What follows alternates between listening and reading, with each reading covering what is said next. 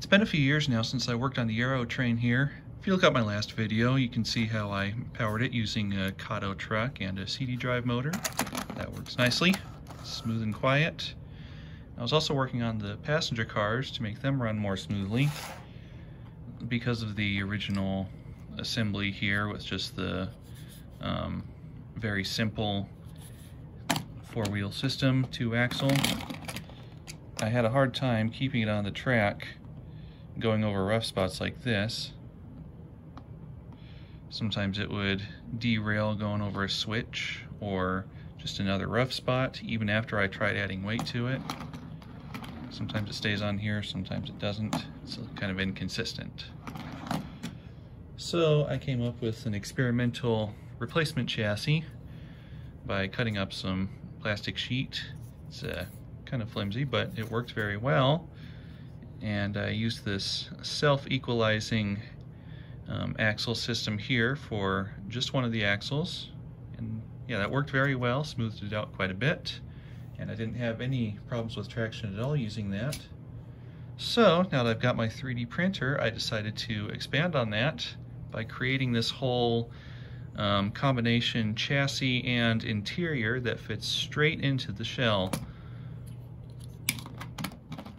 Derailed with a tiny bump. So I used the same self-equalizing axle system here, so that can go back and forth a bit. The other one is solid. I have a couple Intermountain wheels stuck into there, so they're very smooth rollers. And if you watch it going over the rough track, it has absolutely no problems at all. Even when the one axle kind of dips down like that into the switch, the other wheel stays perfectly on the rails. No lifting at all. So the traction is much better, the operation is smoother, more reliable, and more consistent. And even without the weight added in, works extremely well. Honestly, it doesn't need much of anything at all. So in addition to working better, it also looks better because of the seating that fits straight into the car. It's visible through the windows. I know it's not 100% accurate, but it looks good enough. And there's plenty of space under here, so if I want to add any lighting, I can just stick in some wipers for the wheels, run a couple wires up, and have some lights mounted in the roof. And that'll be very convenient. Now, I did see recently that Bowser English has come up with their own replacement chassis for the passenger cars, as well as a brand new power chassis for the Aerotrain engine. It's got a Stewart drive system, so it'll definitely run very well. So if you don't have a 3D printer of your own, it's a very good option for anyone who owns one of these Aerotrains, and the price is pretty reasonable, I think, too. I mean, the power chassis, he says $80, but it's only like $10, $12 for the passenger car chassis. So that's definitely one other option. But for anyone who does have a 3D printer, I will actually be putting this online for free download for anyone who wants it. So all you got to do is get that file, load it into your printer, and off it goes. And when it prints out, this is what you get. It's coming out a little messy on my printer. I've got a little fine-tuning to do, but you get just the chassis interior piece here. You get the solid axle holder that glues underneath, and